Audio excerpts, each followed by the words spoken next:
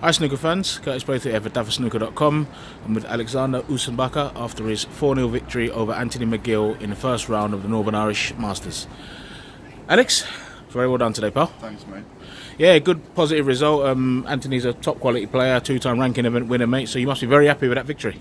I'm very happy with the victory, but we both played really bad, I think. I had one break over 50 in the first frame, but I really didn't feel good and stuff, and he played absolutely rubbish.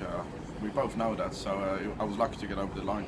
No, but sometimes, in these short format matches, if you can just get off to a positive start. I mean, you made a good 55 in the first frame.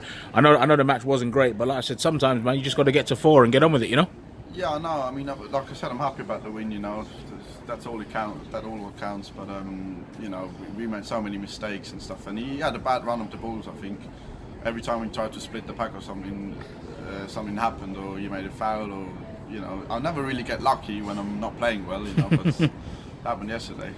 Maybe it might be time for your luck to change in this tournament, pal. You never know, I mean, you got to the semi-finals of the English Open last year, had a great run, played some great snooker in Barnsley last year in that, and maybe it's time for you to start repeating that now, Yeah, I didn't play well in the first round as well last year in the English Open. I played really bad, I beat Anthony McGill 4-2, I think, and after that I started playing well, so I won my first game playing bad, same as now, so we see where it goes. So Alex, what's your plans for today? I know I've just made you a lovely breakfast at the apartment and had you rush out the apartment here now, so what's the plan for the rest of the day, mate?